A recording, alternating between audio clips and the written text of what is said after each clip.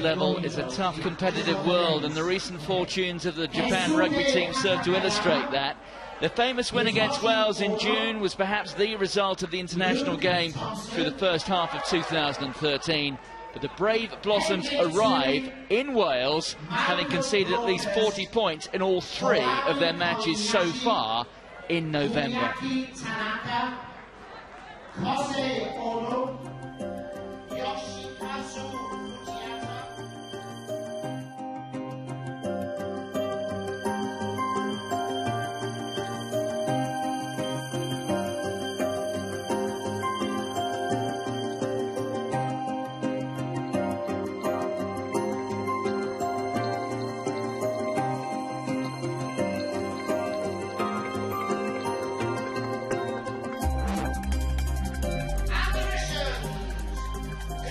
Well, kick-off just 6 minutes or so away. Let's catch up with the coin toss, which took place a little bit earlier.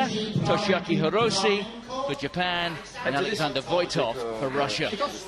Perfect. Do you know which way yet or not? Yeah. You're going to go left to right. So as you come out of the changing rooms, play towards the changing room? Yeah. Right. Yeah. Right. Yeah. Good luck. Thank you. Okay. Yeah.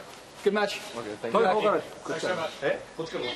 Well, there we saw the referee Luke Pearce, so it will be Japan playing from left to right from that angle. Let's take a look now at the teams. Japan start with 12 of their players in action from the first whistle against Scotland last weekend. The NRL champion, the former Australian Craig Wing, is one of those not involved tonight. The Russia coach, Kingsley Jones, combines this role with his job as Lynn Jones' assistant at the Dragons. And part of his challenge is to tap into the huge sporting resources available in Russia. The marquee name, Vasily Artemyev, he there starting on the wing. We are looking forward to a wonderful, wonderful game. Well, welcome to North Wales. Myself, Martin Gillingham. Alongside me is Chris Horseman. Well, Chris, 2 sides in the second tier of international rugby. The Japanese have been quite busy over the course of the last couple of weeks or so. Rather less so Russia, who haven't really played for 6 weeks since the end of their domestic season. 2 contrasting approaches. Who do you think that favours the best? I think it's the old adage, you know, battle hardened or battle weary with Japan and obviously Russia in terms of with their season being the sport being a summer game. It's how they're going to be undercooked. I mean, looking at the 2 teams, obviously they're second tier nations. You've got to say that Japan recently have really stolen the march. I think obviously the great results they had both against Wales in that Test series and obviously the performances against Scotland, New Zealand shows exactly how the game's progressing over there. Obviously we know the foreign imports they bring over there, but the base of their homegrown players is really growing, and you can see that with the national side and how they're developing. Well, there you can see on the right the Russia captain Alexander Voitov leading out the men in red today. Red shirts and red shorts. And on the far side, the Japanese. The Japanese, the Brave Blossoms, world rank number 14 against Russia, who are ranked 19 according to the IRB. This match taking place in North Wales thanks to the Conwy County Borough Council, part of the International Rugby Series, a series of matches happening over the course of November. And it's quite a contrast, the 2 captains. Toshiaki Hiroshi, who plays on the right wing. Alexander Voitov, who's one of the small number of Russian players with a good grasp of English. Which rather helps, of course, when your coach is the world's Kingsley Jones. These days, supported by Tony Hanks, the New Zealander who came over to these parts. He was the director of rugby for quite a while at Wasps before moving up to Sale, 2 clubs in the Aviva Premiership. I think you can tell with both the formality of the 2 anthems.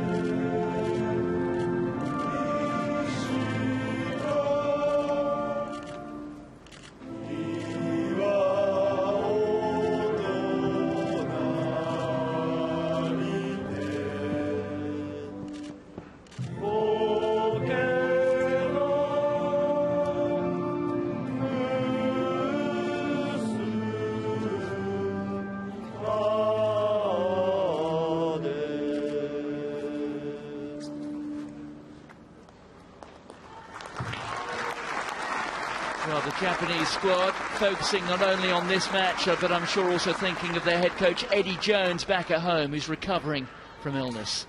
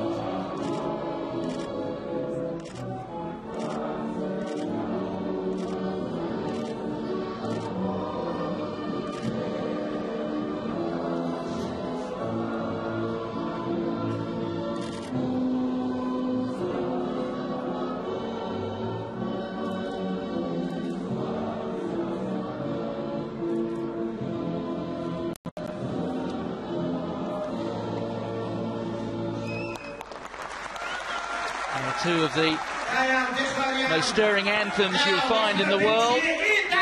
Russia and Japan meeting for the first time in Europe. In fact, they've only met on 4 previous occasions, all of those in Tokyo. Luke Pearce taking charge of a test match for just the 2nd time. Big occasion for Luke Pearce, who's come through the ranks, has been taking charge of a few matches in the Aviva Premiership this season. Yeah, Reece, you can hear me? So Russia in all red. Yeah. Japan. Not getting you, mate. They have made the change in colours. Hello, Reece. And they will be playing from right to left. No, Reece, I'm not hearing you. Is the comms man out? Sorry, it's 2 minutes. Problem with this. So we're all set to go. The most recent meeting of the two teams back in 2010 in the Prince Chichibu Memorial Stadium in Tokyo, and Japan inflicted a 75-3 defeat on the Russians. I mean, this week I've spoken to Kingsley, because obviously they've been based up here at Parc Eirias, and listening to him talk, you know, obviously they're very much looking forward to this game, but obviously with their players being undercooked, you know, the big thing for them is how they can cope with the physicality in the start. So it'll be interesting to see, because we know how well Japan started against New Zealand. If they start that well against the Russians, how can they cope with that with the lack of game time? Well, Japan with 9 of the 15 who started in that famous 23-8 win against Wales in June. It was very much a second string Welsh team with so many players away with the Lions in Australia.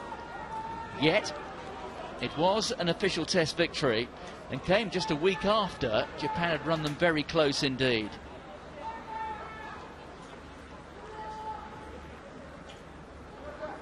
Time on, please. So we are all set to go, and it will be the fullback Ramel Guessa who gets us underway. The first catch, a clean one from the Japanese. Back to the scrum half, that was Tanaka. Crucial, I think, the first 10 minutes for Russia to make every tackle. And here you can see the Japanese threatening to run through already. That's a terrific break from Fujita. Fujita, one of the changes from the match at Murrayfield last week. He started from the bench. Just 3 changes to that side. Yeah, we can see here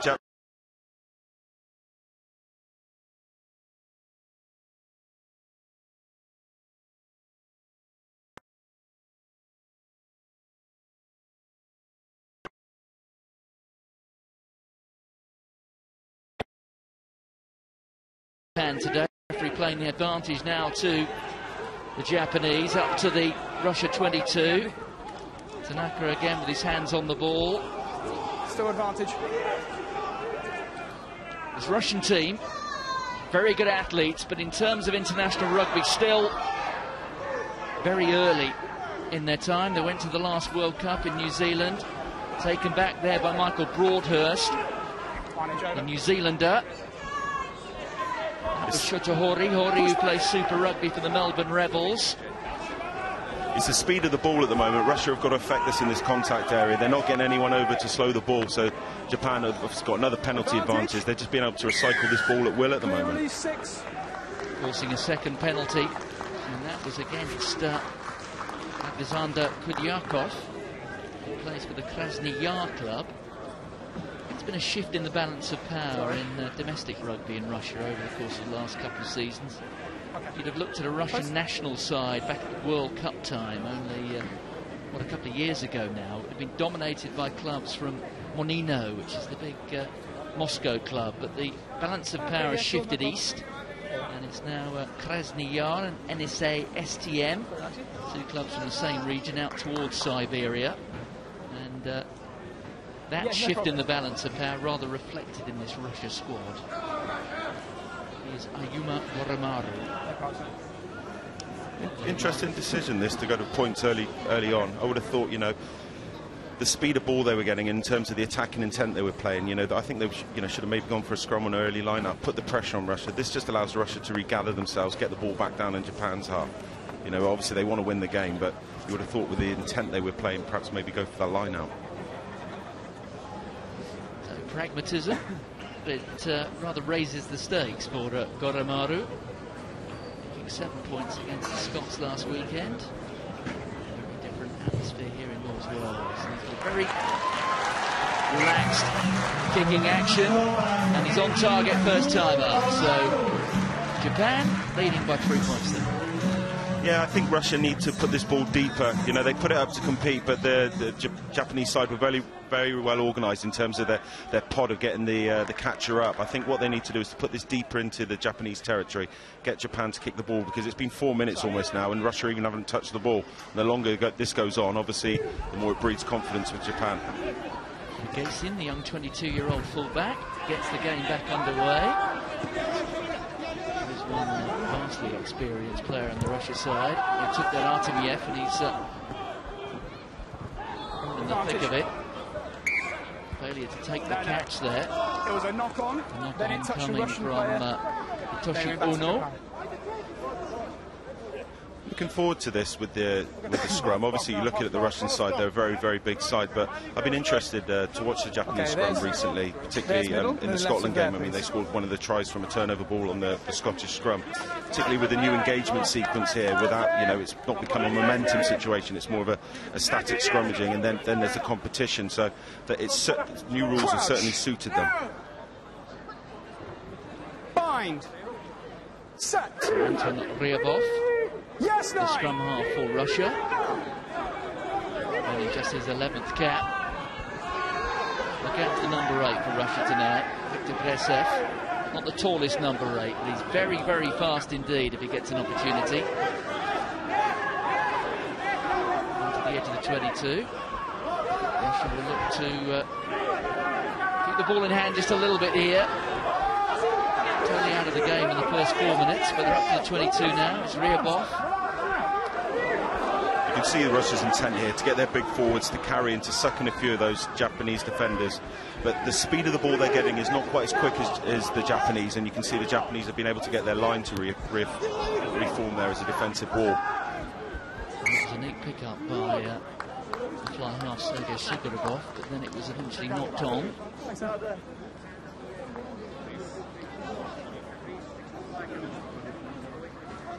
Through the first 5 minutes, Japan leading by 3 points to nil. Both these sides have yet to secure their place in the World Cup in 2 years' time. Your side out. Japan, they will have to be the winner of the Asian Nations Cup. They've won it for the last 6 years, having won all 4 matches in those 6 years, 24 out of 24. So if they can win their 4 next year, then they will book their spot. Set. Yes, as for Russia at the moment, they're in a 3-way battle for 2 guaranteed places with Romania and Georgia. Those are the additional spots for European teams. The 3rd European side will go through to the repechage, and in some respects I think Russia might quite fancy being the repechage side, because it would put them in the same pool, that pool of death, as Wales, There we go. England, We're back. Australia. And I think one or two Russians, well, if you're going to go out, you might as well go out on the biggest stage. Go out in a blaze of glory. That was a good clearance set there by the Japanese. Good solid scrum. Forwards cleared, took the ball up, and then a nice kick there. Interesting as well, the line out. I know Steve Borthwick is coaching the Japanese line out, and we know what a tactician he is with it, so it'll be interesting to see how they compete here. It worked well, good two-handed take there from Butenko. Here's the fly half again, Shukrabov. That's good.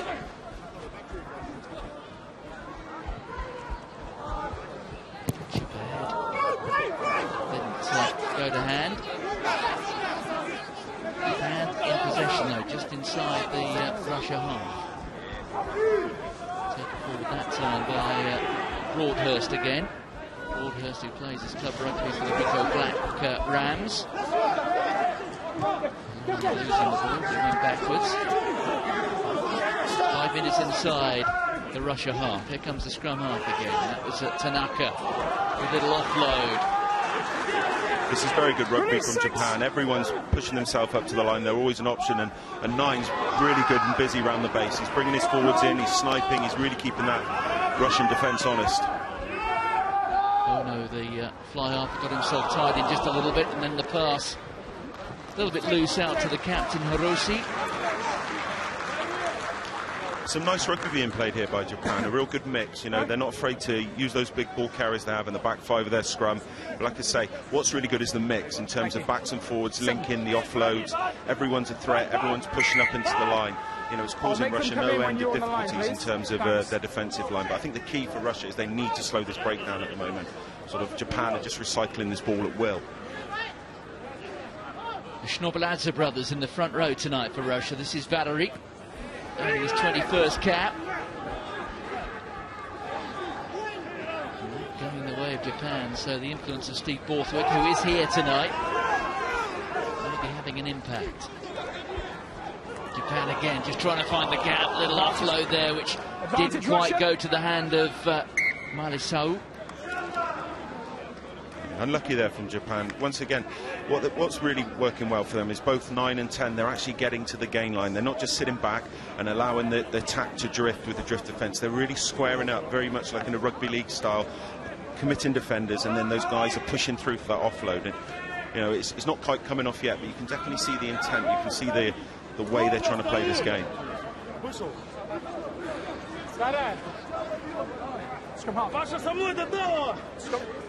the Russia front row, Valery and Grigory Schnobeladze. Wait for me. Actually play for the big rivals, NSA and Krasnaya. Crouch. Grigory, the loose head, the younger of the two, at 30. Yes, Nine. I bet they certainly had a big bill for food in their house growing up. Look at the power there of the Japan scrum. Tanaka onto Ono. Once again, Russia. hands of Malisau. That time, rather letting him down. Chance here for Russia to clear it. Inside, Andy. Advantage over. Clearance kick, but wasn't going for touch. They needed to get that off field, just give them side to realign, but once again they're just kicking this ball back to Japan. Japan will recycle it, they'll get their attacking structure in, and obviously you can see here 9 sniping again, looking for those forwards, but this time he plays at the 10. Yes, Kase Ono from the Centauri Sun Goliath club. Referee playing the advantage here to Japan. That was Kalani who had it, the number 8. 10 metres inside the Russia half. Forward there by Atakayama. His 48th cap today. This is better from Japan. Good offload to the fullback, Koromaru.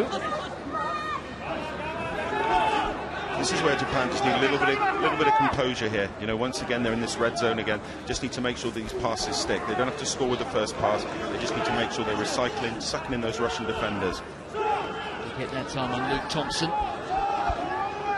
Thompson, another of the New Zealanders. Good have served his 3 years in Japan.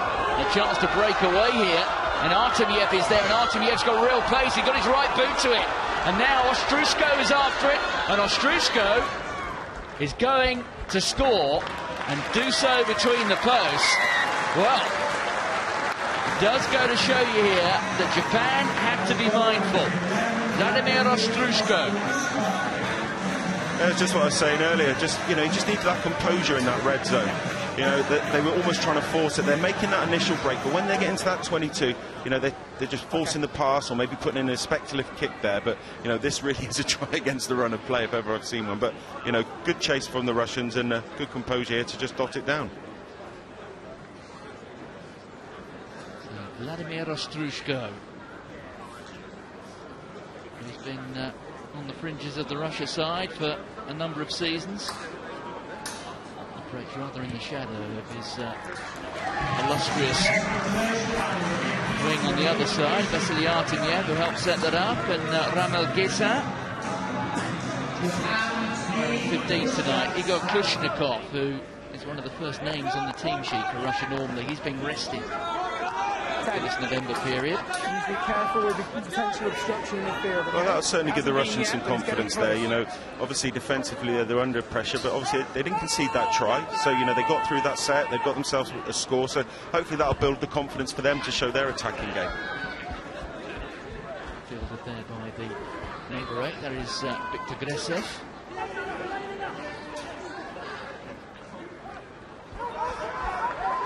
Taken in, 7 stop. That's good. Taken back into the 22, so they didn't have the option of going directly for touch. There's the fullback, Oromaru. Out to the captain, Horosi. Horosi, good positioning there from Gayson, the Russia fullback. Not the best kick there from Russia. That really needed to go off there. He's in his 22, just throwing the ball straight back to Japan on the front foot again. Brigitte.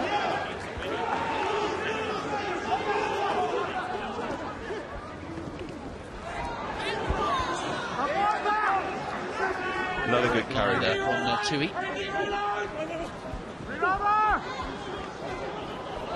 Great break from the fullback, Oromaru, but he tried to offload and he couldn't find so. And the ball has gone forward, but terrific work there from Ayuma Oromaru. I think Japan have just got to have the confidence here. You know, they don't need to try that miracle pass. You know, it's that old adage in rugby, you know, win the game early, score the points later on. They've just got to keep hold of the ball, keep going through the phases. Like I say, the mix with their play in midfield is great. You know, their big back 5 runners are running off 10, running off 12, running off 9. They're causing problems for the Russian defence. But like I say, when they're getting into that red zone, they've probably blown about 2 or 3 opportunities now.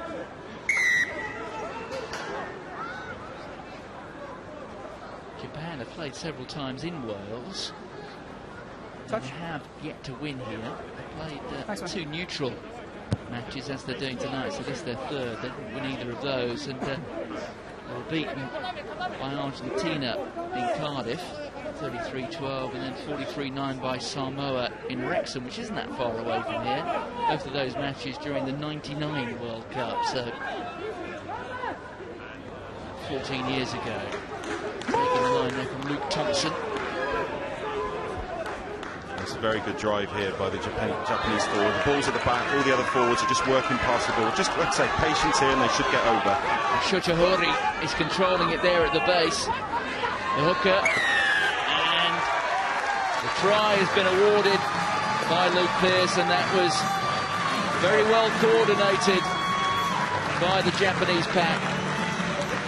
And it's Hendrik Tui in the end who gets the try.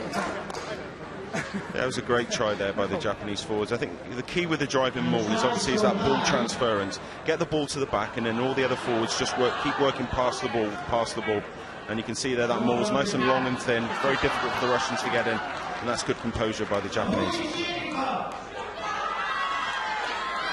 Tui making his 17th appearance for Japan tonight. Number 7,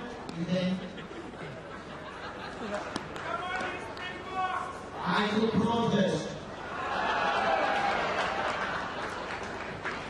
Japan have won 5 of their last 8 test matches. The early and middle part of the year going very well for them. They did lose their first match of this tour, and I placed that first match in inverted commas because it was at home against New Zealand, but the scoreline, I think it'd be fair to say, did flatter the All Blacks just a little bit. Makes it a 7-point score, 10 points to 7. Yeah, you're right about that New Zealand game. I haven't watched it myself several times. You know, I think with 30 minutes in the first half, it was 7-6 to the All Blacks. It was only a couple of mistakes at the end of that first half that let them in, New Zealand. But, you know, Japan will be happy with that riposte. Nice and early, just get back into the game. Jason with the restart. Good time from Andrei Garbazov. Garbazov, Kingsley Jones has moved up from the back row. Garbazov earning his 50th cap for Russia tonight, so he reaches a milestone.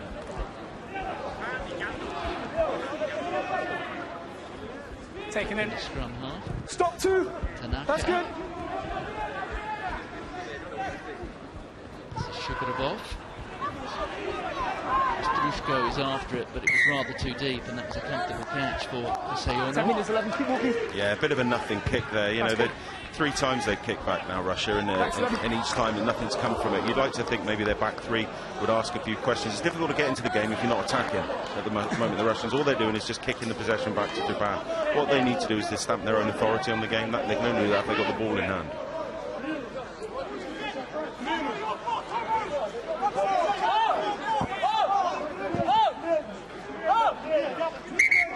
Hold on. Japan, on the line, please. That's good. Thank you. So set to go now for Valery Shnobaladze.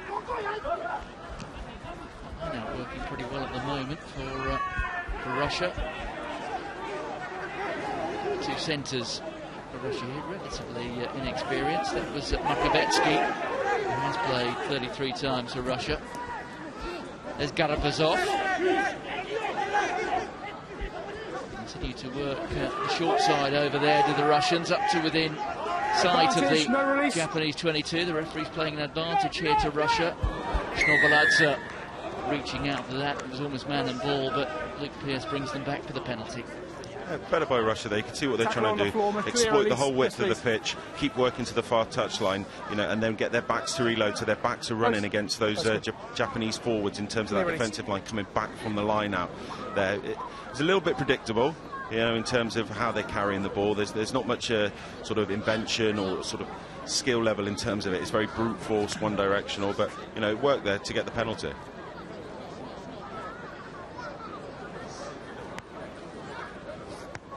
That was veteran Hitoshi Ono coming through to make the tackle there.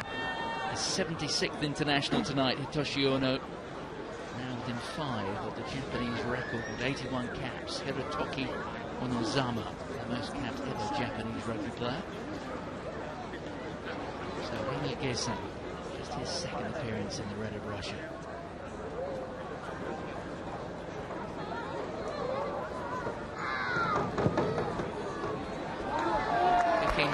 With the wind behind him, and he'll be very happy with that. The young fullback, just 22. His 2nd successful strike. It's all tied up, 10 points apiece. Oh, that's good by the Russians, you know, keeping the ball in hand, showing a bit of what they can do. You know, I think they'd be happy after 20 minutes being 10-all in terms of the balance of possession and territory. So it'll be interesting to see what happens now this next 20, to see if Japan can get back into the game or Russia can actually add something. Restart. Garabazov trying to palm it back.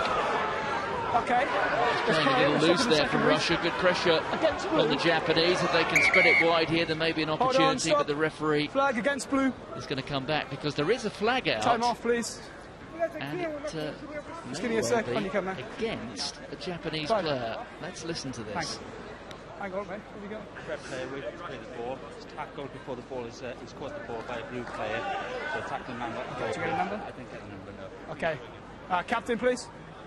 Where is he? Yeah. So it's a tackle without the ball.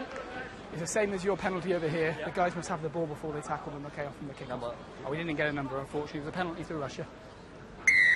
Time on. Tackle without the ball. No malice, just mistiming, I suggest. Yeah, obviously you can see here is from the kickoff. He's just a little bit early, a little bit eager there, the winger, on terms of the Russian player there. But like I say, no malice involved or anything, just a mistiming issue.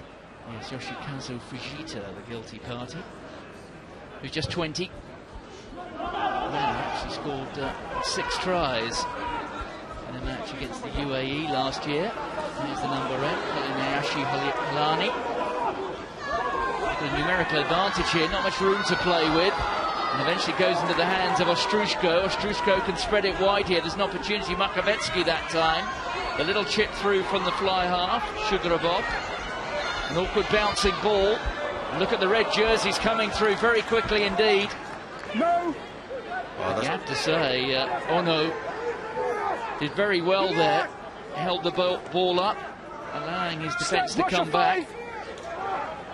Deep inside the in-goal area, but there's the clearance kick. Yeah, very well. I think it was Michael Broadhurst there, the open side for Japan. He did really well to get back and get over his player there to support him to make sure that ball came back. But that phase was a bit of a comedy of error. Russia missing a kick, Japan once again forcing that miracle pass, turning the ball over, and then being back in their own line. Time off, please. Looks rather like Kolenayashi Halani is down getting some treatment.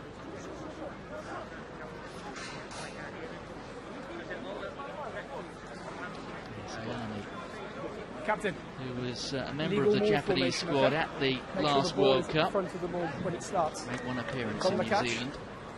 Ball carrier at the front. He certainly showed up well early on in this game. He's had a couple of muscular carries getting over the gain line. Okay, you can see he's a bit of a go-to man in terms of that go-forward ball for the Japanese side. So Valery Schnobeladze will be looking to hit his man here, which is the option. He goes short to his captain, that's Voitov. Referee playing the advantage here to Russia. Advantage, tackle, no arms. Number 2. Second advantage. Referee playing the second advantage here Back we come, number 2, Russia. tackle and no arms. That time it's Shotohori. An illegal tackle, no use of the arms. Number 2 must use his arms. He can't just dive to his feet with his shoulder. Post-score? Okay. It's disappointing from the Japanese point of view. I imagine the coaches will be pulling out their hair because, you know, ill discipline, you know, a forced pass, and potentially now Russia can go into the lead here. You know, Japan need to be a bit more clinical, both in terms of what they're doing in defence, in terms of rash challenges, you know, early challenges, not using your arms, and in terms of clinical in that attack, you know, not forcing these passes, because at the moment they're gifting the Russians the points. Well, the old Gilbert ball is being flying pretty well tonight for Ramil Gesa. He's fine though. He's fine though. He's fine. Let's see if he can slot a third. Russia 19th on the IRB rankings. It's one ahead of Spain, one behind the United States. They're great rivals who they met at the last World Cup in New Plymouth. A long approach run. The flags are raised. And Russia in front again. Well, it's good by Russia, you know, in terms of sport, you've got to take the opportunities when they present themselves. Like I say, the thing that's led Japan down is just that clinical ability, both in attack and defence. You know, they've just got to be a little bit cooler and a little bit calmer.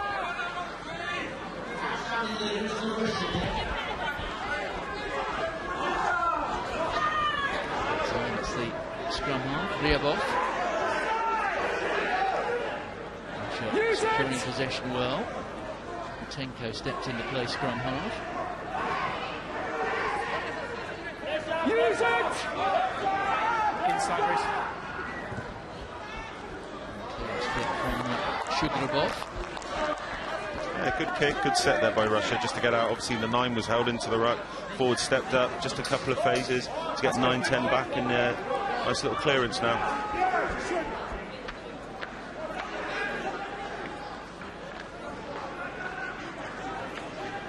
Shotohori goes to the tail. Another carry there from Milani, the number 8. From the scrum half, Tanaka. Offside, is he? Advantage, referee offside. It's Pronenko's come offside for Russia, so the referee playing the advantage here for Japan, and there's 3 points if they want it, pretty much straight in front. 26 metres out or so. Yeah, I think they'll take the points. I think it's the right idea. Once again, Japan getting over the gain line at will there. You know, that's what they've got over the Russians at the moment in terms of their ball carrying. There's a lot of footwork into contact, players finding edges, looking to offload the ball, and just maintaining that front foot ball. And as a defensive side, it's very difficult. Oh, I said he was going for points, and he's not. He's going for... It's an interesting call, isn't it? Because right at the start of the game, we thought, well, maybe there's an opportunity here to turn pressure into 5 points. Well, oh, hang on, I think he did say post. I pointed for the goal, so you must go for goal. You can't change your mind. Come back and retake the kick. So Luke Pearce is saying they pointed for goal. That they made the initial signal to go for the 3 points, and then Goramaru decided to go for the corner. Luke Pearce making them come back here and retake the kick. I don't see that terribly often. No, I think certainly that's not at test level, do you? I think it's the lost in translation. I think that's where that comes from in terms of that.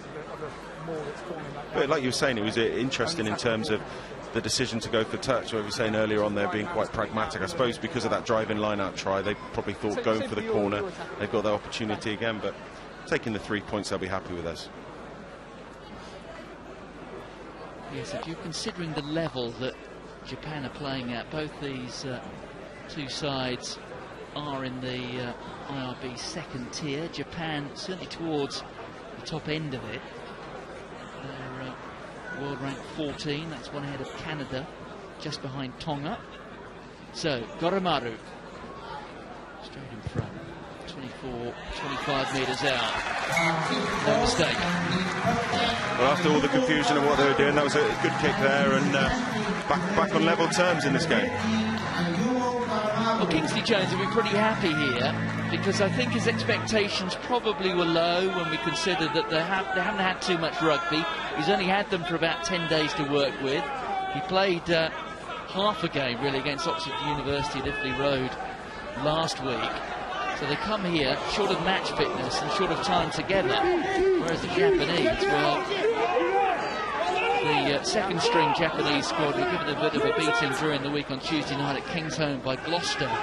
But they have been working together now for a number of weeks.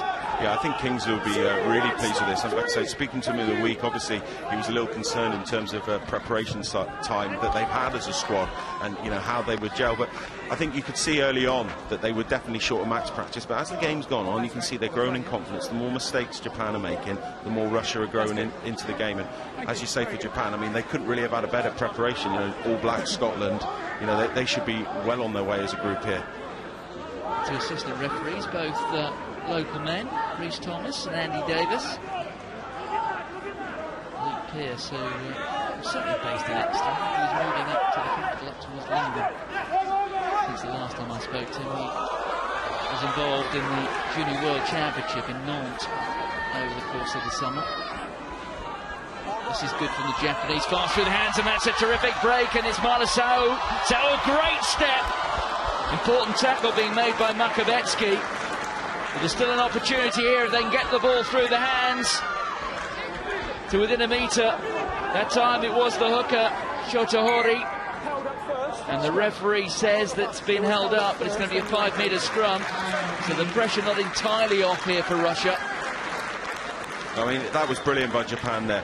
Rather than when they broke the line, trying to force that past, the man just took his time, wait for the support to get to him rather than forcing the pass. But that was from turnover ball from the line-out, and that's the best type of ball to play with. Here we can see the Japanese player just bides his time, waits for support, looks around, knows it's not on, and then just recycles that ball. Whereas earlier on they were throwing those miracle passes. Yes, Malasau, who plays his club rugby for Yamaha Jubilu, playing for his country for the 12th time tonight. Bind. Set. Yes, 9. So this is a real test for that Russia front 5 to hold their own, and they're doing pretty well at the moment as Tanaka spins the ball out. Japan again to within 2 metres. There's the pick up. That time it was Broadhurst. Oh, they got men out wide here. Oh, and then the ball has gone forward. Fujita went over in the corner, but A lack of precision really there from Japan. It was 3 against 1, wasn't it? The coaches must be absolutely pulling their hair out in the stands. I mean, you know, there's 3-man overlap there. They're just forcing it too much. I mean, you've got to admire the will that they're trying to play with. But like I say, it's that clinicalness. You know, it's that bit of precision in terms of attack and defence. They don't need to force it here. Well, we've just seen a wonderful break from Malasau, which almost created a try. And then a forward pass which rather threw one away. 13 points apiece through the half hour in North Wales. Crouch. Bind. Set. Yes, off the scrum half. We're looking for a solid scrum and a quick strike here. The pick up by Gresev, the number 8.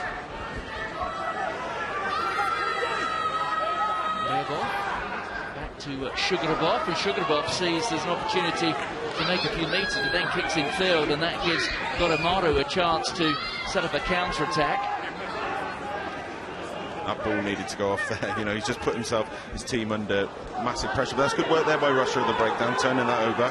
They got an opportunity if they can move it. Great turnover. But then the pass just going forward. So a lack of precision from both sides at the moment. Yeah, you can see this. I think with Russia, you can see it's a lack of precision in terms of they haven't played. But with the Japanese here, it's just they're trying to force it too much. You know, time and time again, they're getting into that 22 with a couple of men to spare, golden try-scoring opportunities, and they're just forcing the passes. If I'm a doctor, I can tell you. There's the tight head, Yevgeny Planenko. It's half of the Schnobeladze brothers who's down.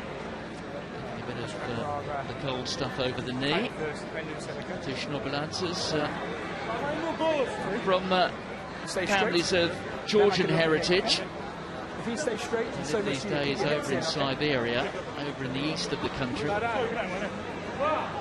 Sometimes in England in the Aviva Premiership, you get players from Exeter and moan and groan, and particularly followers about maybe going up to Newcastle. Imagine what it's like in Russia.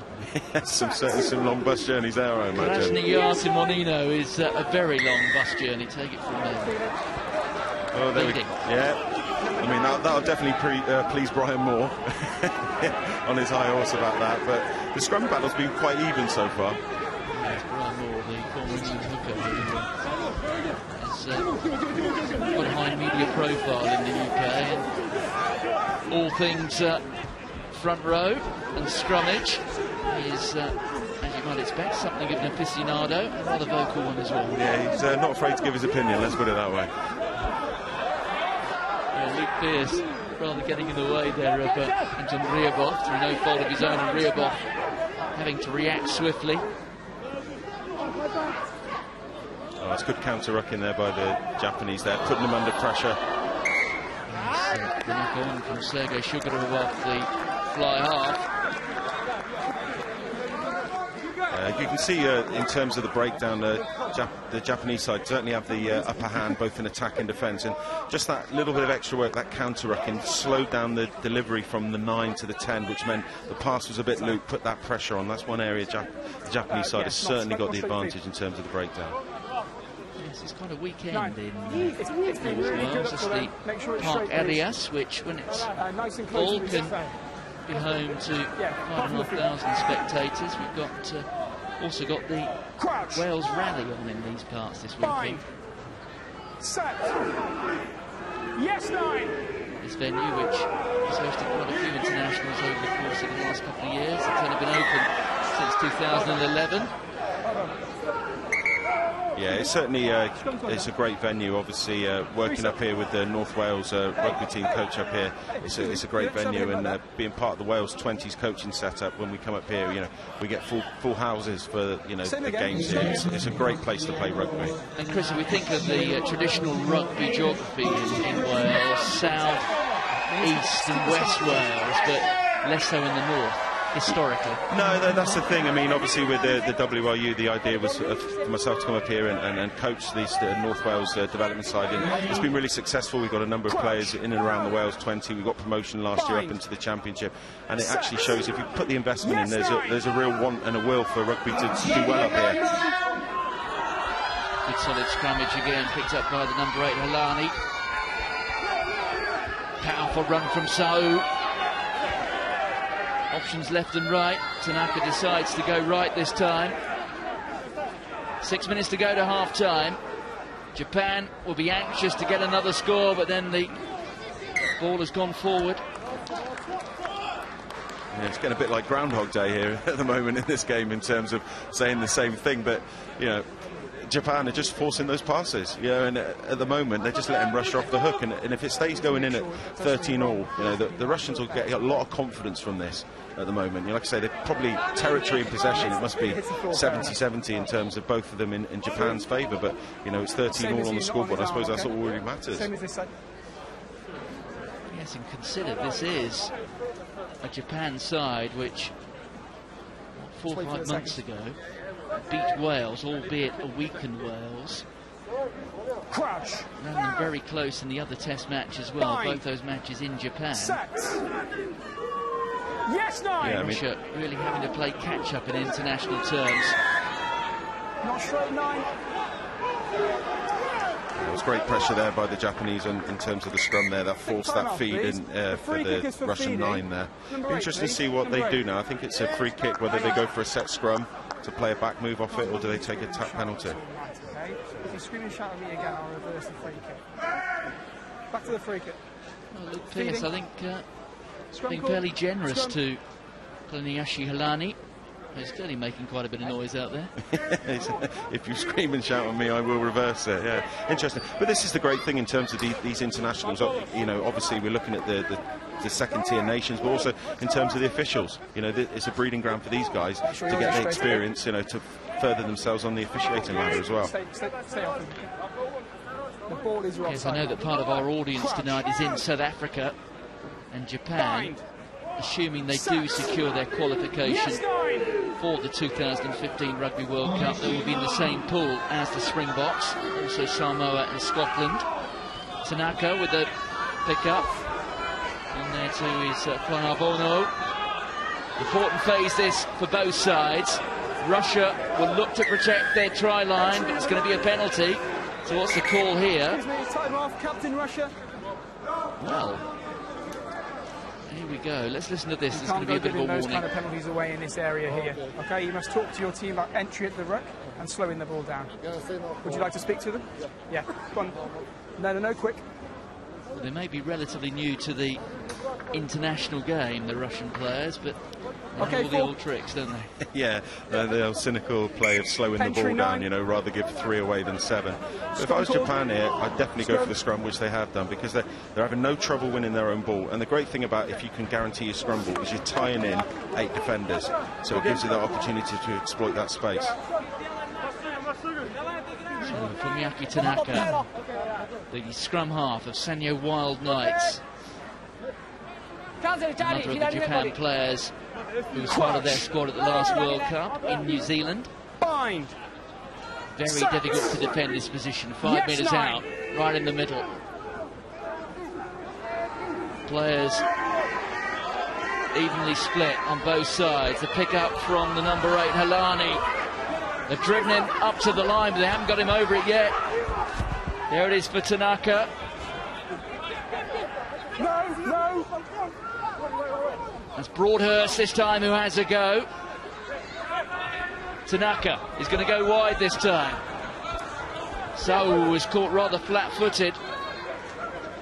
You have to admire the Russia defence here.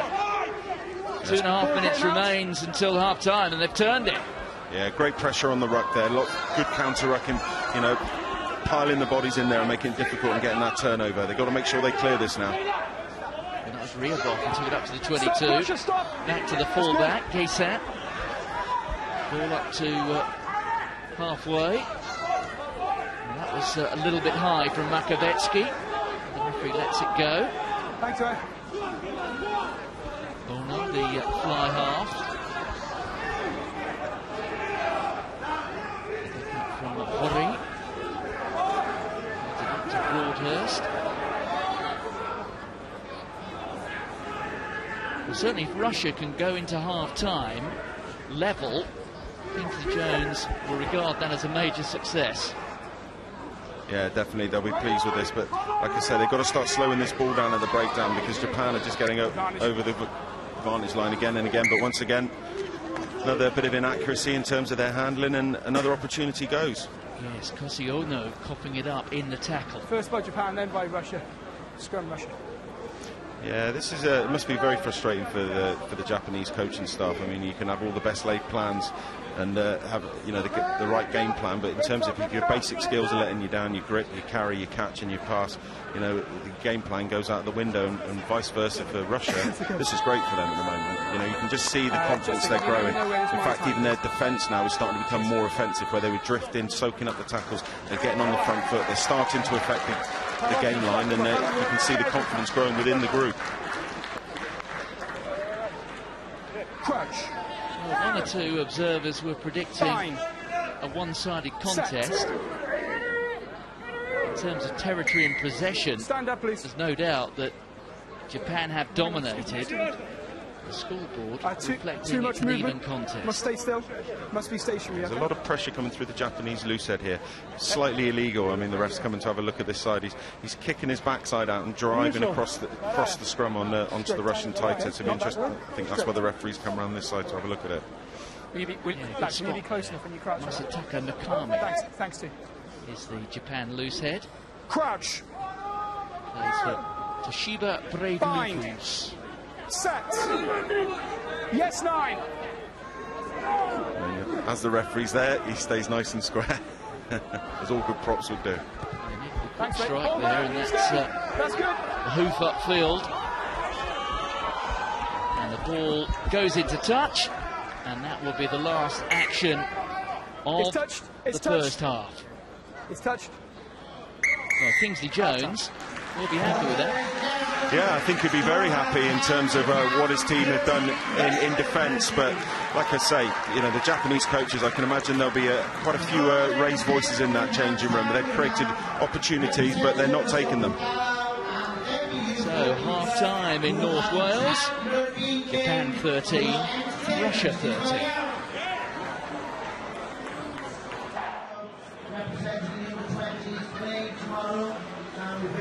Welcome back to Parc Eirias in Colwyn Bay in North Wales. If you don't know this part of the world terribly well, that's the scoreline, by the way. Japan 13, Russia 13.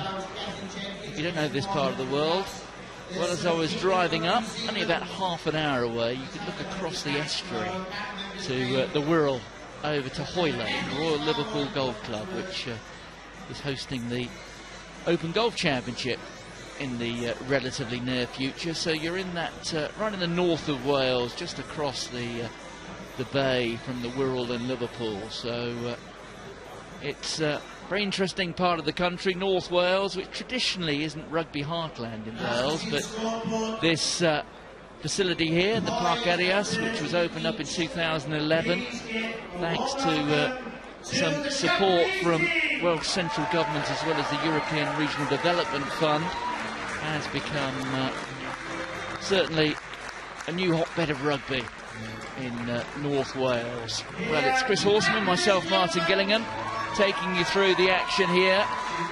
13 points apiece. Two sides separated by 5 places in the IRB rankings, but you can't separate them on the scoreboard. You would have thought, though, the Japanese, they would have had a rather firmer, or rather sterner chat in the dressing rooms than the Russians, because certainly in that first 40, more going wrong for the Japanese than the Russians.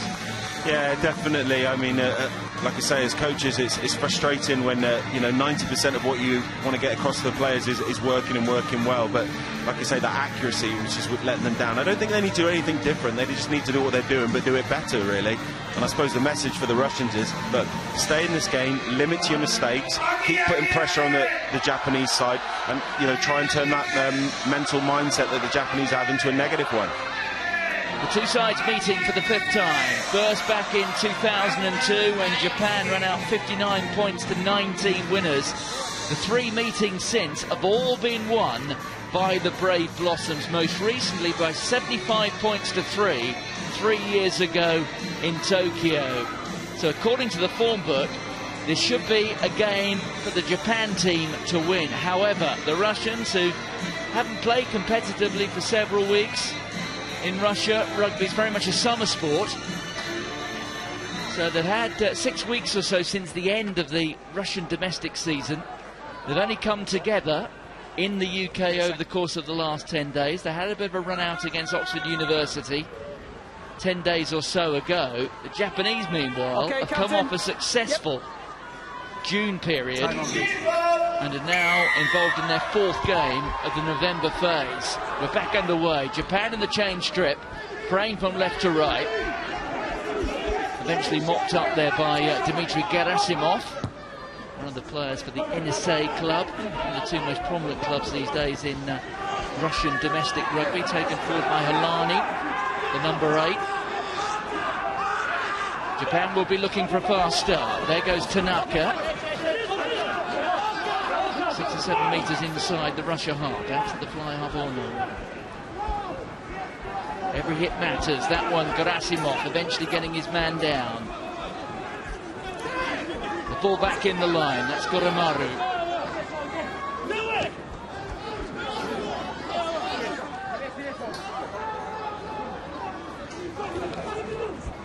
So much of the first half, it's Japan applying the pressure. Ono with the carry up to the edge of the 22 here.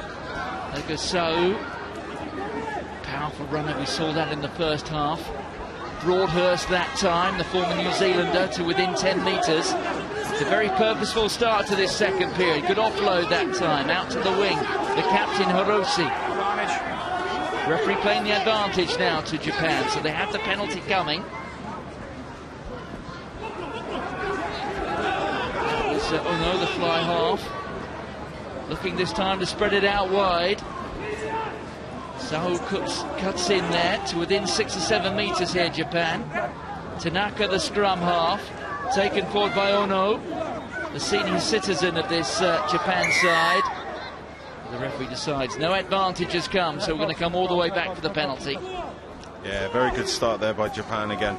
A lot more accuracy in terms of their passing there. You could definitely see they're still playing that same game, that good mix of forwards running off 9, but not just straight off the 9. The 9's getting it, that guard and bodyguard defender around the ruck, making them bite, shortening that defensive line, then putting those big forwards into the gap. And 10's doing very well. He's getting to the line, straightening, playing square, and hitting those big forwards. Nice, good mix there. Here's the player we just got a glimpse of there in the Japan shirt. That's Luke Thompson. Plays his club rugby for Kintetsu Liners, in his early 30s, former New Zealander. One of those players who didn't quite crack it at Super Rugby level, ITM Cup level at home. Went in the relatively early days of the Japan League, served his 3 years residency. Now playing Test Rugby, went to the World Cup, Luke Thompson. Another advantage being played by the referee Luke Pearce here. Tanaka looking for the ball. That's the try line. You can see the scrum half has spun it out. Here's the inside run. Again from Sau. The drive up and over the line. And Luke Pearce has awarded the try. Well, the pressure has finally told. It's a very different performance from the Japanese in this second half. Yeah, that was a great try there by Broadhurst, 7 there. He fantastic pick up and go around the fringes there. I think in the first half, Japan were a little bit guilty of getting a bit of white line fever with the forwards there, picking and going where they didn't need to. But, they knew they had free ball there because they could come back to the advantage. But it was definitely the inside ball here off 10. Back on those lazy defenders, inside shoulders. Great ball presentation here. And then Broadhurst, like any good flanker, picks and over the line. Yes, Michael Broadhurst, who only qualified after his 3 years residency last year. His 15th appearance for his adopted nation today. Goramaru makes it a 7-point score, and Japan leading by 20 points to 13. Michael Broadhurst plays the Rico Rams. Got a brother, James, you may have heard of him, who plays Super Rugby for the Hurricanes. Yeah, a very good player, Mike Broadhurst. Watched him obviously in the 2 tests against Wales, and I think he scored a try in the first test on a sort of frontline peel. But very good player, gets in, does all that sort of that nitty gritty, the unseen work, you know, and a very, very good flanker.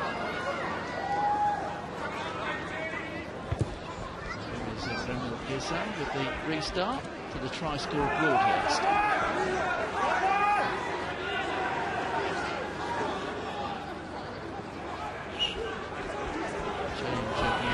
Zikov is on. Winning his 13th cap for Russia on the tight head side of the front row. Japan have got an overlap here if they can move this. It certainly looks like a very different Japan now, doesn't it? More precision in the offload. That's Goramaru. Really stretching this Russian defence here, you know. Well, everyone's carrying it, breaking over the gain line. Broadhurst there again, another muscular carry. And here we see more of the forwards getting involved in the action. Satoshi Onu,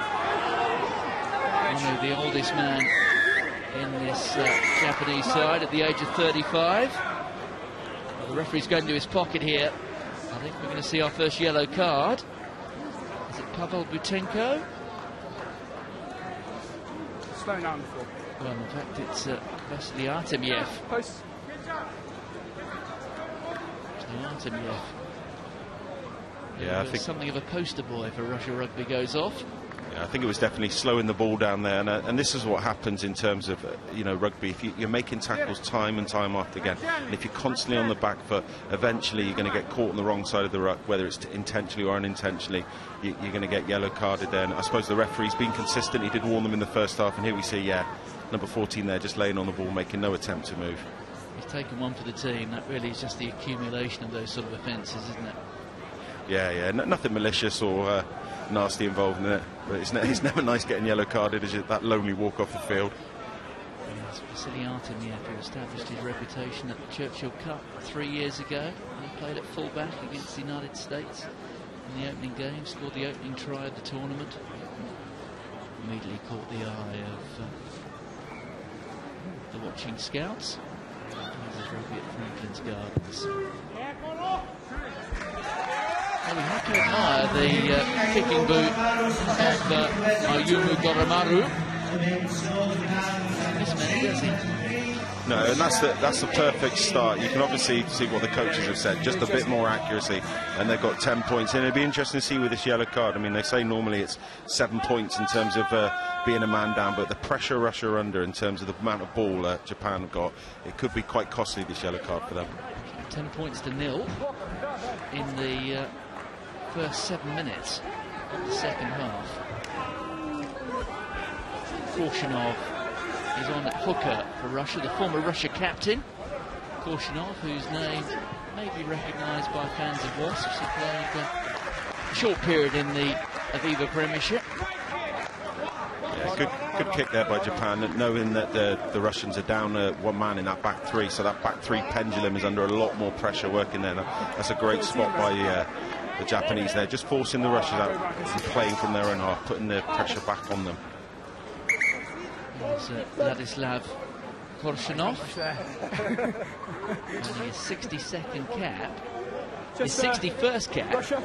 He earned on this ground 12 months ago against Canada, almost 12 months to the day.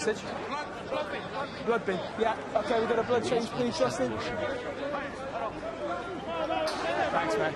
Change just being made by Japan as well. Hiroshi Yamashita. Hold on, boys. Can we just take one step? Kabalko Steelers. Hands on. Good. Time on. Took one little cut on the eyebrow, unfortunately. It was one of those dangers of being a front row forward. Oh, big tackle there by Russia. Korshunov, wasn't it? Knocked on the floor. Certainly making his presence felt.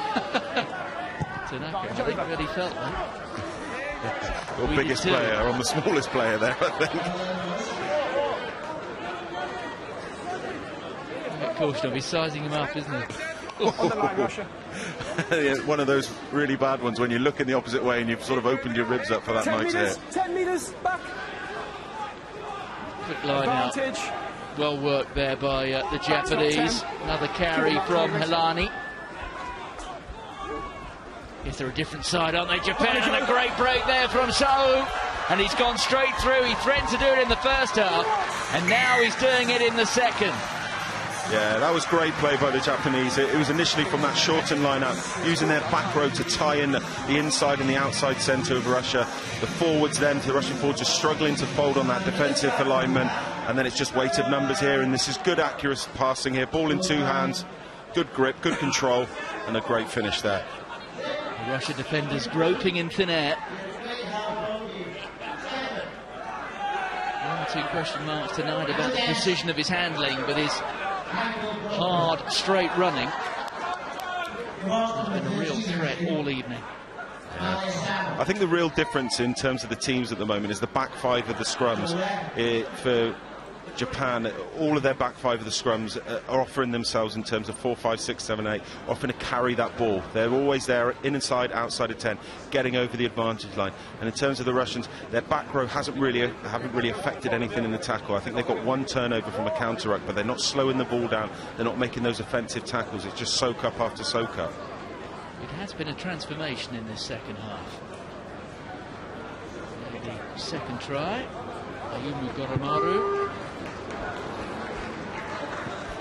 Flag stay down this time, so a rare blemish on his card.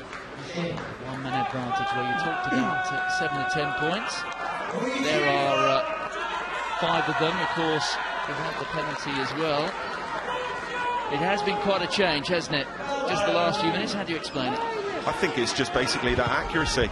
Like I say, they haven't changed their approach and how they're playing. The structure of how they're playing the game is stayed exactly the same, but they're not looking for those miracle offloads. They're actually taking their time, and they're just being a bit more patient and a bit more accurate with their carrying. The high ball from Bramil Gesan, the fullback. Backwards. Russia have it. The pick up there from Zhikov. Ryabov went one way, that's Garbasov on the occasion of his 50th international for Russia. Test of character now for Russia. They will have come here not with particularly high expectations, but those expectations will have been raised by that first half performance. This is Makovetsky. They've leaked 15 points in the first 10 minutes of this second half. There we see the accuracy again for the Russian team, but you know, their forwards here are struggling to get over the gain line, and Japan are putting a lot of pressure. Russia have been sending a lot of men into this breakdown, and they're playing off slow ball again. Garabazov with the quick hands, but it was put down. Chance here to counter. Tanaka with a little chip ahead. That's a great kick, spotting that the winger was up there and putting pressure on him. Well, Gerasimov got himself in all sorts of trouble there, didn't he? He was trying to get his... Oh, and then the quick throw in, but the referee's blown his whistle. That is Dmitry Gerasimov from the NSA STM club. Signalled it was a Russian throw in there, but I couldn't quite make it out. It looked like it looked like a Japan throw in there, but that was great play there by the halfbacks of Japan there. You know, that intelligent kick, knowing that they're a man down on that wing, the space is up there, putting it over the wing ahead, and that good chase there. Okay, 2 in the line out, back 10, your receiver. So 2 in the line out. Here's Vladislav Korshunov. Stolen out of the hands that time of Pavel Butenko. He was first, and he went backwards. Here's the ball for Japan. There's Tamuru inside the 22. No. Relax. Knock on there, I think. Well, it's not the first time tonight for Kuliniyashi Halani. He's already been warned once. He was a little short, I might suggest. Looks like an individual who likes to get involved in the rough and tumble of the sport. Like I say, it hasn't been a bad-tempered match by any stretch of the imagination, but once again, that little bit of accuracy there, just inaccuracy, shall I say, just crept into the Japanese there. Because turnover ball is the ball you want to play with, you know, because the defences and organisers, as coaches, that's the ball you want to play with, you know, because, like you say, you've got that opportunity to attack against an unorganised defence.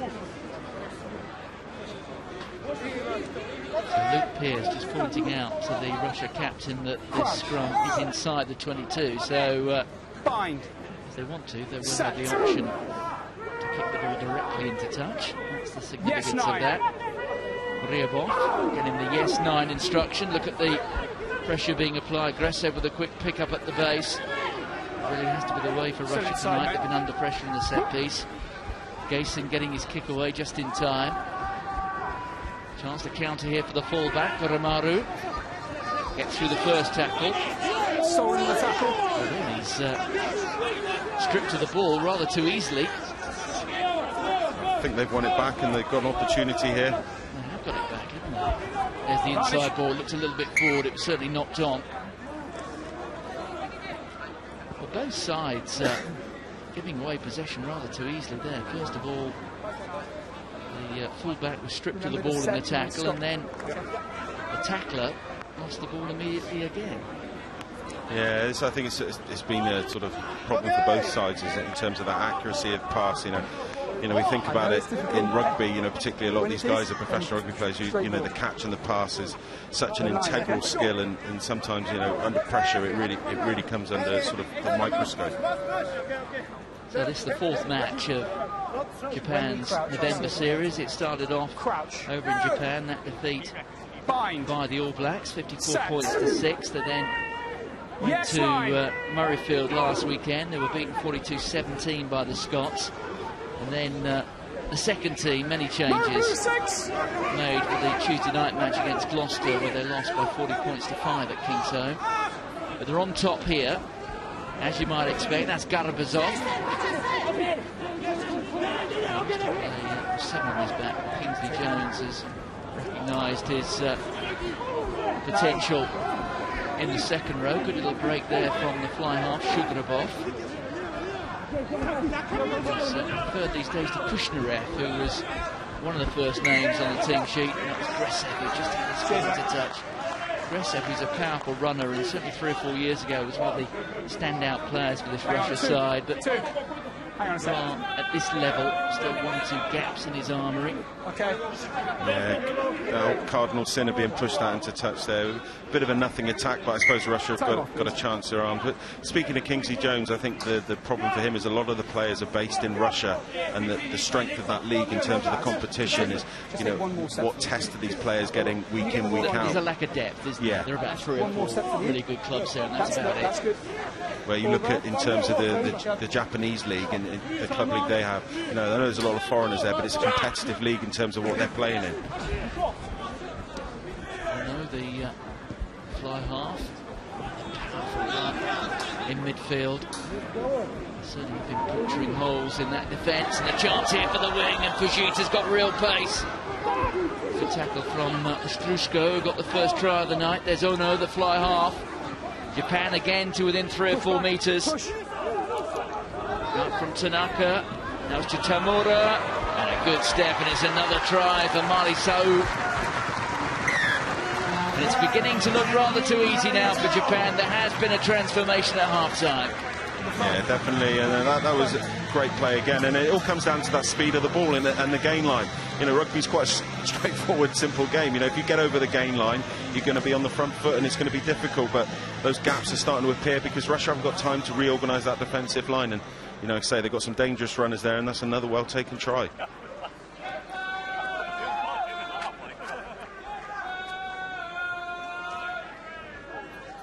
Japan seemingly on their way to a 5th win against Russia in 5 meetings. Pretty good percentages at the moment for Koramaru. 5 out of 6. Becomes 6 out of 7, so well into the 80% this evening. Be difficult little spell now for Russia, you know. This sort of the 60th minute, you know, when they start to get tired, I imagine Kings will be looking towards the bench now, bring on a few fresh legs, because if they keep missing these tackles, you know, this score could get quite heavy. Time is still on. Well, they've come through the sin-binning period, but it has been costly. With the restart, Artemiev sprinting after it. Broadhurst, one of the try scorers there, with a catch, and he's got through 2 tackles, and he's up and running again. Change in the second row, so Garbasov leaves the field. Justin Ives is also on Milani, so the number 8 has gone off. That's a great pass there, really flat to the advantage line. And you can see the Japanese, they're all realigned, forwards there running, options inside and out. And the Russians are struggling, they've got a lot of forwards here in midfield, and if Japan get quick ball, they could exploit this. Oh no, dummies inside. Gets through the first tackle attempted by the captain Voitov. Here's Broadhurst again. He loses it forward in the tackle. Broadhurst has certainly impressed me again this game. He's been a real presence for this Japanese side. You can see he's been effective in the line-out. He's been very good in terms of the breakdown, all the unseen work. But I think the thing that's impressed me the most is his carry. You know, getting over the advantage line again and again, but just a bit loose with his carry there, just stripped in the tackle. Alexander Kudiakov was who made the tackle there. So the captain has gone off, and it's the sizeable presence of Denis Antonov, who earns his 16th cap in the second row. Big man. There's certainly some big individuals in this Russian side, and obviously being based up here with the RGC team, and they've been using the facilities. They've been walking past me in the corridor, and I've been straining my neck to look up. I think there's some very, very big boys there. There's Antonov and Fatakov now in the second row. Well over 6 feet tall, well over 100 Ks. Crouch. Gregory Schnubelatzer there on the loose head side. Yes, 9. Instruction there for Ryabov. Penalised for the early engagement. Here's a bit of space here for Artemyev. The chip ahead from Artemyev's got real pace here, and Artemyev, well, he can't gather it. He was certainly given a bit of a nudge as he went through, but he had a bit of time there, I think, did Vasily Artemyev. He certainly worked something there out of nothing. You know, very, very good kick through, and showed a really good bit of pace there, just to lack that little bit of composure.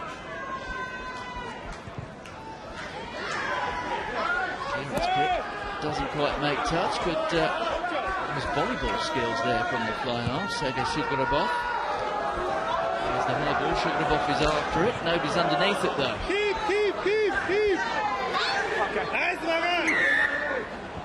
And Russi, the captain, they were trying to drive him into touch, but the Russia players failing to retreat the 10 metres, so they're offside. Yeah, a lot of those Russian forwards struggle to get back. I mean, I can imagine they're pretty tired of the tackling they do, but you know, the kick wasn't the greatest. It didn't really give them much time to get back on side, and another opportunity for Japan just to work themselves into the Russian half and see what they can do attacking-wise, and that's a very good kick. In that scenario, as a forward, you simply have no alternative but just simply run away. Yeah. You have to do that, don't you? You have to be seen to run away. Yeah, I think what the ref's looking for is just that intent, you know. Obviously, you know, sometimes if you're tired there, but you just need to make that intent to get away from the ball there. Yes, you can see clearly that bit of push and a shove that Vasily Artemyev got, but with a little more composure, he maybe should have gathered it. There's Mr. Borthwick, former England captain, Sarri's captain, cutting his teeth on the coaching game here, working with the Japanese. Yeah, having played with Steve when I was at Bath, you know, he was always one of those lads, even when he came into the Bath side at sort of 18, 19, he was very professional, very methodical in terms of his line-out work, and you can see, you know, with the Japanese side, that's definitely carrying on with his coaching. Broadhurst again.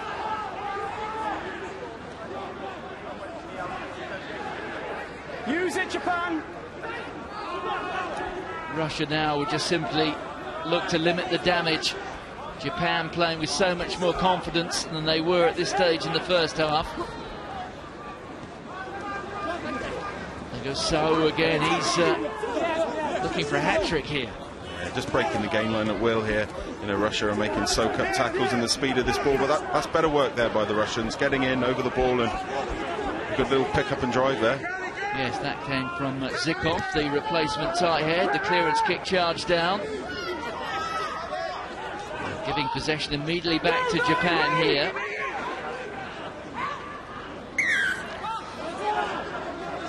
penalty.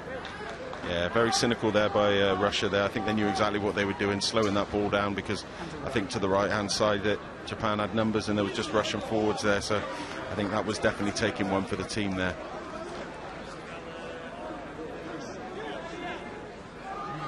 Koromaru is being called forward and being quite deliberate there in where he's pointing. After an experience in the first half, Koromaru setting up the line out, 5 metres out. Japan will fancy themselves. They'll probably go for a full line out here, and I imagine they'll go for the drive, particularly, you know, in the first half they scored that try, and earlier on in the second half they had a very purposeful drive here, so, you know, it'd be interesting to see if Russia actually go up to compete, or will they just stay down and try and sack this drive. Sorry, hold on a second. Are you a receiver? In 15, please. So Shutahori will have confirmed the line-out call. Wearing 20 there is Justin Ives, another of the former New Zealanders. Over 15. He's gone to the back to Broadhurst. And here's the drive. It's a very good setup by the Japanese. Oh, I think he's going to do them there, the truck and trailer, just the back of the, disengaged from the back of the ruck there. He was going forward so fast, the ball carrier just went away from the ruck. Yes, the ball becoming detached, and effectively becomes offside and obstruction. Number 1, Japan. I think they were sort of they were held to their own misfortune there by the success of the drive. They're almost going too fast here. If we can see here, just takes the ball. Yeah, that's where it becomes detached. Yeah, and then it's just that obstruction there. Yeah, send him on, mate. Send him on. You know, it's always that fine balance, you know, we say with the driving more, get the ball to the back, and you'll notice the first person goes in, he never drives forward, he just works himself back to the back of the maul, but obviously you've got to make sure you don't get detached there. Right, okay, so one's coming back on. Well, the Russians certainly unloading their bench. You got lucky. Denis Simkovic is on. Japan just waits for the ball. Leaving the pitch.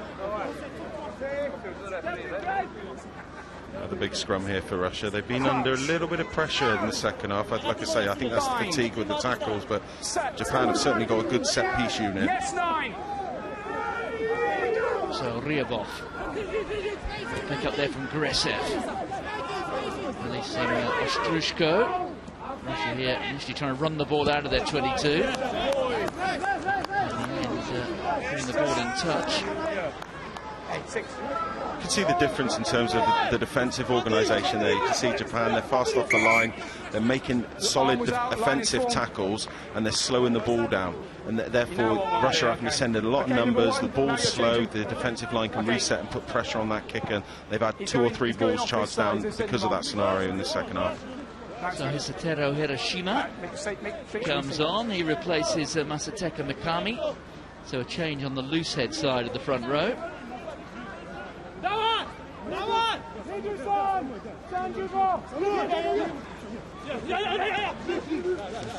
To Luke Thompson. Same again here from the Japanese. Let's see if they can coordinate this one. It's Shotahori who's got it. The referee's got his arm out. It's an advantage here for Japan. The cross kick straight over to the right wing, who had time to stop, gather it and score. The captain, Toshiaka Hiroshi. Very good play there by the Japanese, you know, sucking those defenders in, shortening that defensive line with that effective driving line out. Like I say, once you've got that penalty advantage in the 22, the referee's going to literally let you play until you don't want it. You know, we call it free ball, and that's a great spot there by the Japanese 10. And, you know, a good finish there, took a bit of composure to do. Ball away from the defender and worked well. Yes, the Russia defence not really alert to that. It was a kick pass to nothing because Luke Pearce was playing the advantage for Japan. Well, it looked so promising at half-time, but the second half at the moment, 27 points to 0 in Japan's favour. Well, you can certainly see the team that's been together and played more rugby over this autumn period. As the game's wearing on, you can see the lack of match practice and match fitness is certainly taking its toll from the Russians. But, you know, they've got to be impressed with their first half performance. It's not like they're rolling over here and just allowing the Japanese to do what they want to do. You know, they're still competing. They've still showed a couple of glimpses, and, you know, they're unlucky not to get a try earlier as well. That was another good strike from Koromaru. Just sliding wide, though. Yes, the Russians beat Belgium back in March by 43 points to 32, but since then they went to the IRB Nations Cup in Bucharest in Romania, lost to Romania by 30 points to 20, and then were beaten by second-string outfits from Italy, the emerging Italy side, by 27 points to 19, and then the Argentinian Jaguars by 30 points to 17. Return to Russia for the domestic season, which has now been over for 6 weeks. So they come here a little bit underdone. The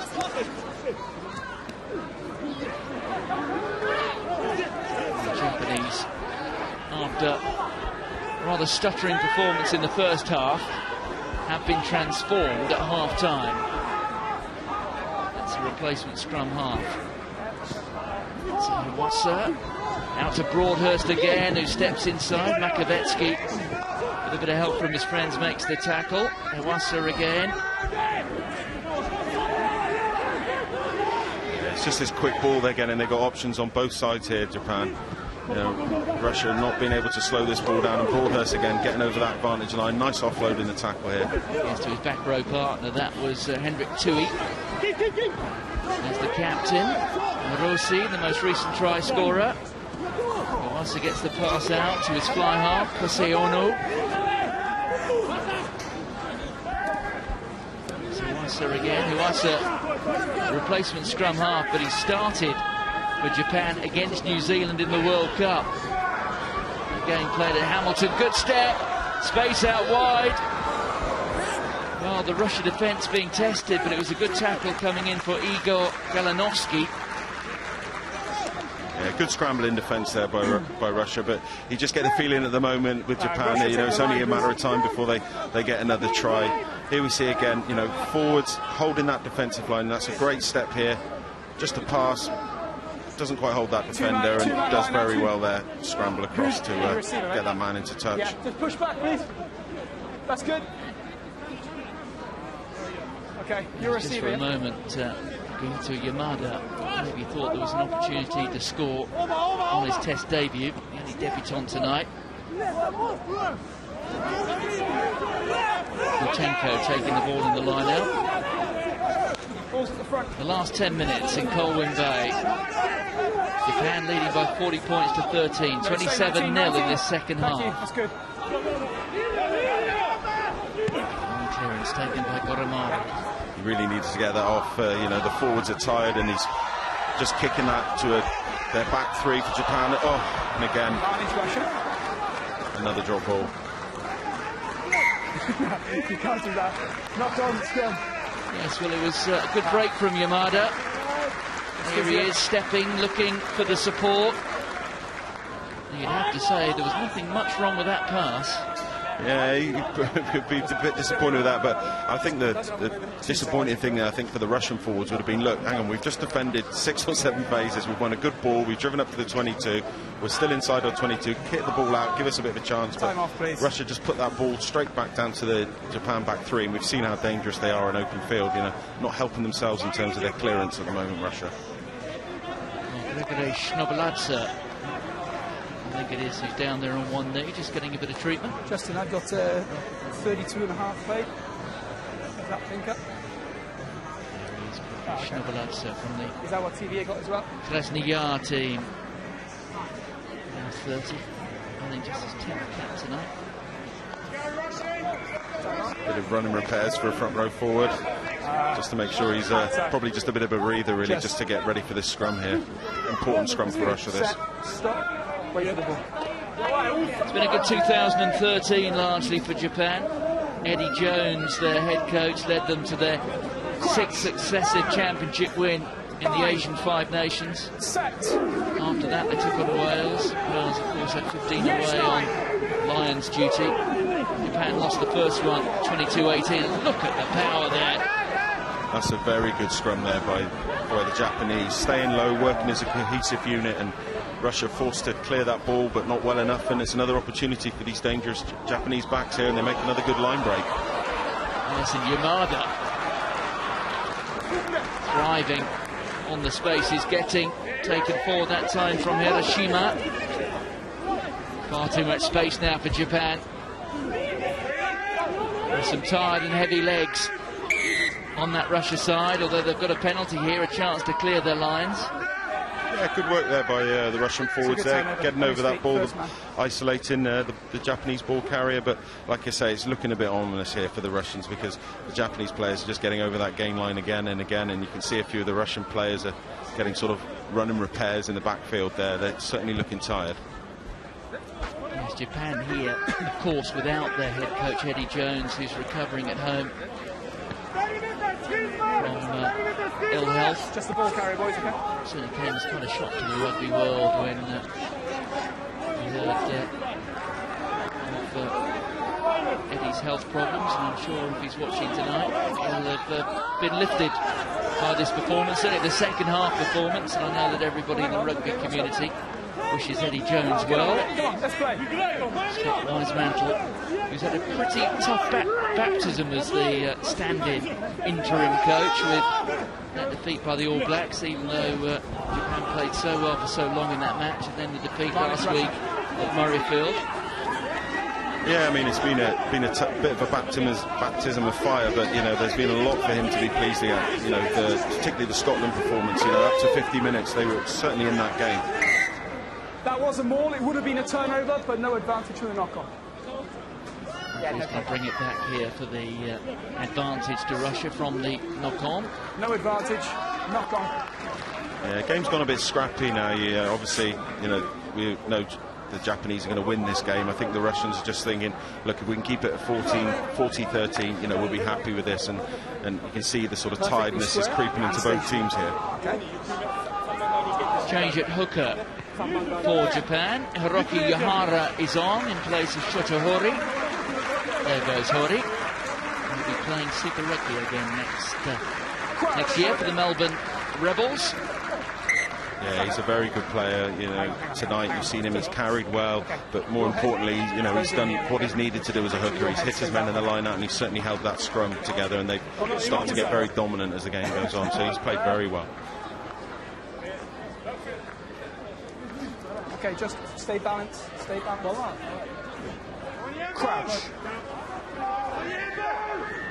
Now stand up. Whoa, hang on. Let me talk. Here comes the referee standing in the middle of 6 big men and telling them exactly what to do. And everyone there's got an opinion. All the front row players and the referee. Well, okay. Scrums have been really good. Let's finish on a good note, please. Luke Pearce wants it all to finish on a good note. There are some tired limbs and hearts that are beating just a little bit faster, I think, in that Russia front five. Yeah, they've certainly had to make their fair share of tackles tonight, and you can see how that's affecting their set piece now. I'm not happy. I'm not happy, says Luke Pearce. I'll come that side. Yeah, he's making his. Oh, he's going to go to the other side, and I can tell you what's going to happen. It's all going to happen on the side he's not, and all the props will stand up and claim their innocence. Stay off the arm for me. 40 points to 13. Japan lead on their way to a 5th win in these two sides' 5th meeting. It'll be Japan's first ever win in Wales. They played here in the World Cup back in 1999, and they've had a couple of other matches in Wales that were at neutral venues, as is tonight's, of course. Oh, that's a great scrum by Japan. The Russia pack in reverse. Somehow they've emerged with it. That's the fly-off Shugrabov. Yeah, that's great work there by the Japanese. I mean, like I say, I was very impressed with their set piece against Scotland and the All Blacks. And as the game's worn on, you can certainly see they've definitely got the edge in the scrum. Taken forward by Fatakov up to the halfway line. Shugrabov again feeds out. It was Valinovsky wearing 22. Last 3 minutes or so. I see Russia with the ball in hand, but you can certainly see the difference in terms of the speed of their attack and the rucks and what have you. It's a lot slower than the Japanese ball. Pressure really being applied here by Japan. Russia keeping possession, but if anything, going backwards. And then the knock-on, the pressure telling, and it came from Sergei Shugrabov. Yeah, and there we sort of saw the difference in the teams, just in terms of that accuracy there. The Russian attack, I know it's late in the game, but the ball they're producing is slow. Their forwards are not getting back to offer themselves in a threat, but the Japanese, their defence is really good, committing 1 or 2 to the contact area, and they're getting a full line of defenders out there and putting pressure on the Russian side. Well, the Russians have made a change at scrum half, right at the death. Alexei Shaban comes on for his 10th cap. Wait for the ball. It's good. He replaces Anton Ryabov. We got to play inside, lads. Good to play. So the last 2 minutes of the match. 13 points apiece at half-time. 27-0 in the last 37 minutes to Japan. It has been very one-sided in this second period. Yeah, definitely, and I'm sure Japan would like to finish this game with another try, to get as close to that 50 mark as they can. Crash. Bind. Set. Yes, no. So Hiwasa with the put-in. And the control at the base. Hiwasa. Another run there from Sau, who loses it forward in the tackle. Replacement scrum half, Shaban.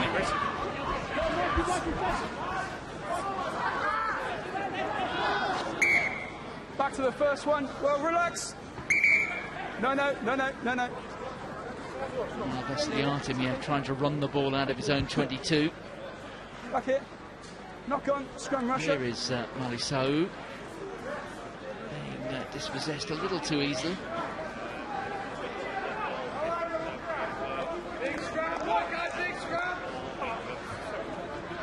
Okay. I want you really, really close now. Okay? Just for this scrum, I want you very close. No hit.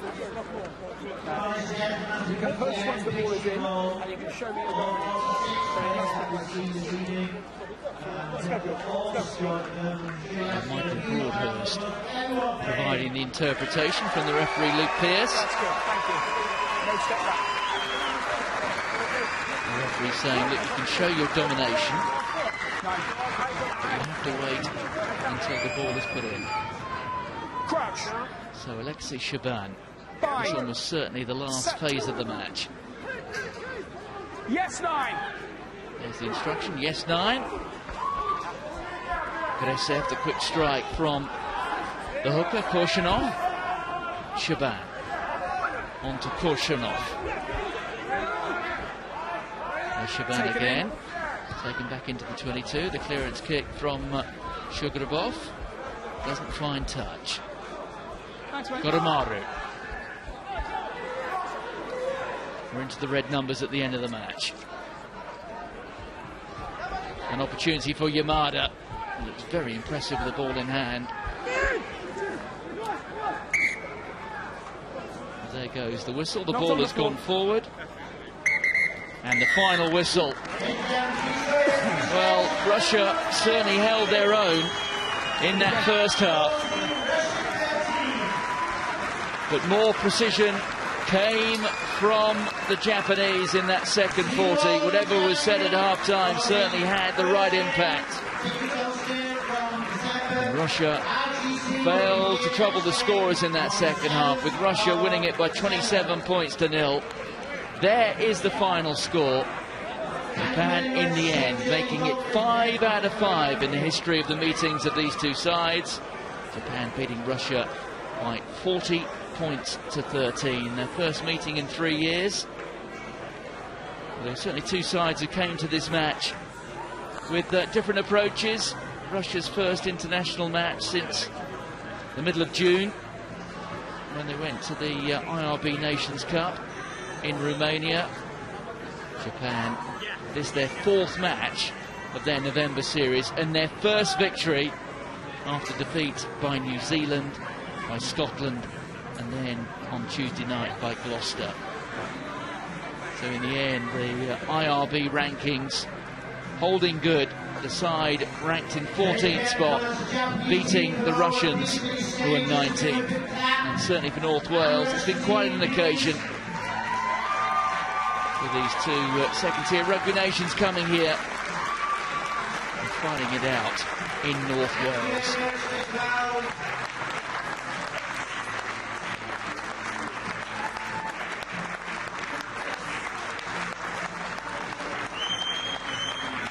Well, there are the winners, who in the end have enjoyed their evening.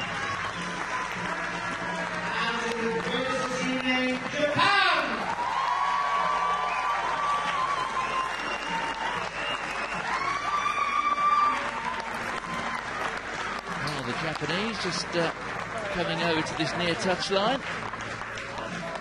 The touchline in a couple of moments' time will be Chris Horseman, who's looking for somebody to speak to. Confirmation of the final score.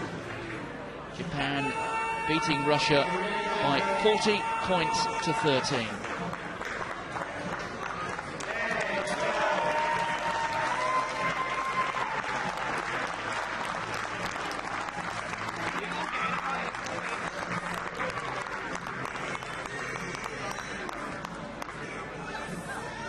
Well, let's go down to pitch side now. Chris Horseman is speaking to the Japanese captain, Toshiaki Hirose. I'm joined with the Japanese captain. You must be pleased with tonight's performance, a good win in the end. そうですね、最後は良かったですけども、前半のパフォーマンスは到底満足できるもんじゃなかったから、もう一回いいチームを作らないといけないと思います。Very good second half performance, but in the first half, some very good play, both backs and forwards, but lacking a bit of an accuracy. What was said at half time by the coaches? ボールキープすることがとても大事だから、そこのところ自分の個人の責任だという話しました。Well done. I hope you've enjoyed your stay in North Wales and a very good performance by the Japanese side. ありがとうございます。Thank you very much. Well, that was Toshiaki Hirose, the Japanese captain and one of the try scorers tonight. In the end, it has proved a comfortable victory for Japan, but Russia will leave North Wales with some encouragement. From myself, Martin Gillingham, and Chris Horseman, it's a very good night.